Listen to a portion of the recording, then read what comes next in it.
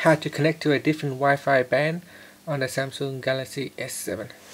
So with newer modems nowadays, you have a two band. So with one is with 2.4 GHz and one with 5 GHz. If one of the other band is going too slow, you can try to connect to a 5 GHz band, and you probably have a faster Wi-Fi connections. So on your phone, if you press on the home key to go back to your home screen, then go into apps, tap on settings, and in settings you tap on Wi-Fi. Now you can see here, if you are currently connected to the 2.4 GHz, the modem should broadcast out two channels. One is the 2.4 and one is the 5 GHz.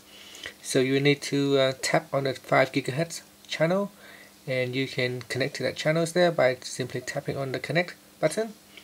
So if you tap on more, you can see here there's no option for you to manually change the band on your phone.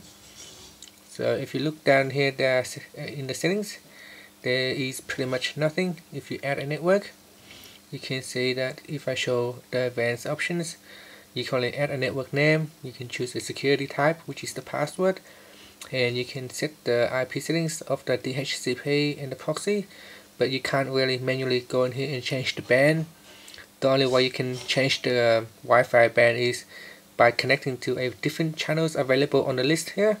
So if your modem have a dual band, then it will broadcast out two different channels. One is the 2.4 and one is the 5 GHz. So all you have to do is simply tap on the correct channel and put in the password to connect. And if your Wi-Fi modem is not broadcasting, then make sure that you go into the administrator page and make sure you activate the dual band channel. And that's it. Thank you for watching this video.